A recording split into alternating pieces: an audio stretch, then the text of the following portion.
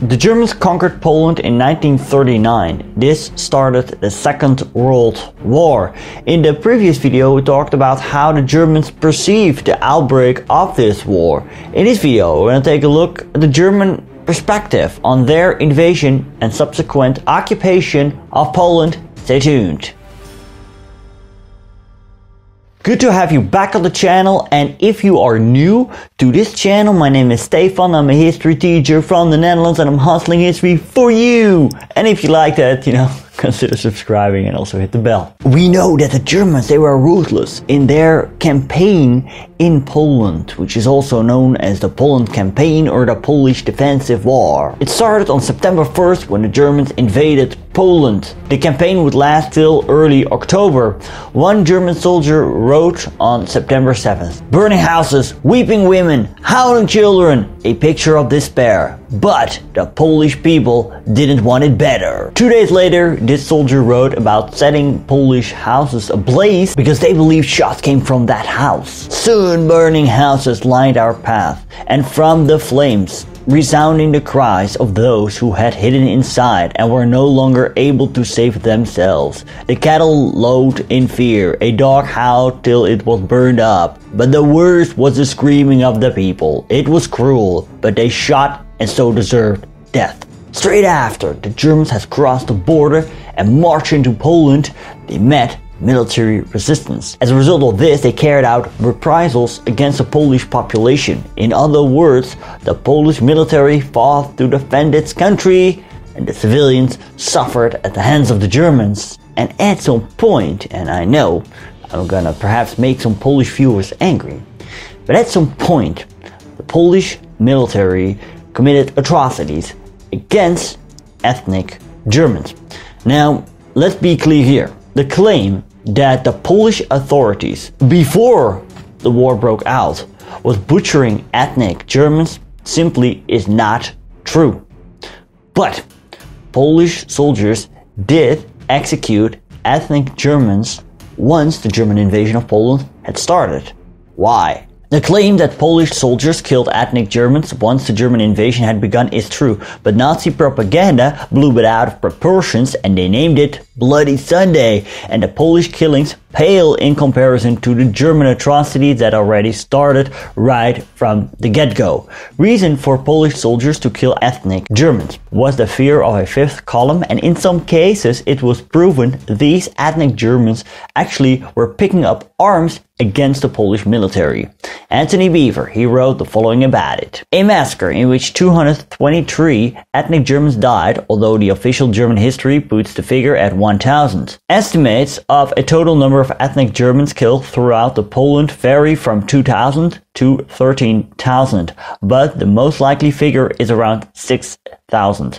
Goebbels later inflated the total number to 58,000 in an attempt to justify the German program of ethnic cleansing against the Poles. This is actually a topic for a standalone video, and did you know that actually I already wrote a script and I was on location in Bydgoszcz at the end of 2019. They were building something on the square I wanted to shoot the video, so eventually I was short on time and I didn't record it, so if I ever return to Bydgoszcz, I will shoot that video. It's interesting that by the Nazis inflated number to 58,000 ethnic Germans being killed by the Poles kept lingering in the minds of the people, because when in 1943 Joseph Goebbels, propaganda minister, wanted to create sympathy for the Poles in order to convince the German public that the Soviet terror was far greater, the people reminded him of the 58,000 ethnic Germans that were killed, which wasn't true. But what does this show? It shows that the propaganda ministry was not able to shape public opinion at will. When Poland was defeated, the Polish state, also known as the Second Polish Republic, was partitioned. Its former eastern territories were annexed by the USSR according to the Molotov-Ribbentrop Pact that was signed near the end of August 1939 between the Nazis and the Soviets. Also, Slovakia gained some territories in the south since they also participated in the invasion. The western territories of Poznan and Silesia were annexed into the German Reich and fell into the zones Danzig, West Prussia, Waterland, Lower and Upper Silesia. Eastern Prussia got extended. The rest of Poland became the so-called general government, with Krakow as its capital, where the Poles and Jews were forced to live and die. In the weeks after German invasion and the weeks after it, 16 to 28,000 Poles were executed by the Germans and over 500 towns and villages were burned down. The death toll would increase in the months after. A special task force, known as the Einsatzgruppe, were mobilized to perform these killings and were assisted by ethnic Germans who volunteered. Now, some German soldiers, they were not willing to watch the execution of women and children, and they walked away. German commanders Johannes Blaskowitz and Walter von Brauchitz, they were actually appalled by these atrocities and they believed it undermined military morale. Therefore, they complained. Hitler dismissed these protests by stating, "One cannot wage war with Salvation Army methods." Blaskowitz was eventually replaced. Now, one German soldier, a World War I veteran and a devout Catholic, he was stationed in Poland and he wrote a letter to his wife, November 1939. It's not about retaliation, it looks more like imitating the Russians and trying to exterminate the intelligentsia. Who would have thought it? Of a regime with the deadly hatred of Bolshevism. How gladly I became a soldier, but today I'd like to tear the field grey uniform into pieces. This man is World War I veteran. He was stationed in Warsaw during the war, and a couple of times he also intervened and made sure that arrested Poles were released from custody. He befriended their families and he had even his wife coming over to meet them. And this was unique since occupied Poland was a land where the apartheid between Germans and Poles was prevalent. The letters to his wife became somewhat of a personal confession. Now, do notice that this man, he did believe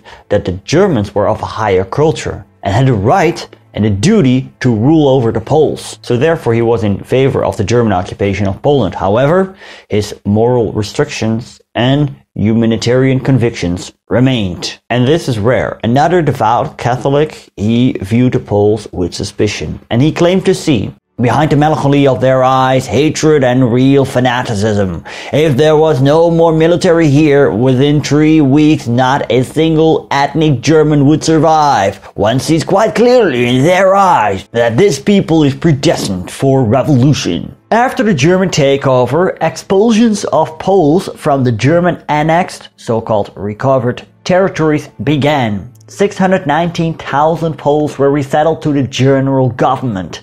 The majority came from Waterland. Total number of German expelled Poles is debated by historians ranging from 1.7 to 2.5 million. During the winter of 1939-1940, many Poles were put on trains without adequate food and clothing. Upon leaving their house, they had to make sure everything was cleaned up for the new owners. In their place came ethnic Germans. From the Baltic states came 60,000 Volksdeutsche and others came from Volhynia. Some of them couldn't even speak German. The German people, they knew violence was being committed against the Poles, but by emphasizing the German deaths and the German suffering, they saw it as a necessary retaliation. The German violence was therefore insignificant, and soon Poland disappeared from public conversations. The dispute with Poland was now settled, and the German people hoped that their Führer would settle a peace with the Western Allies and that the war would be over.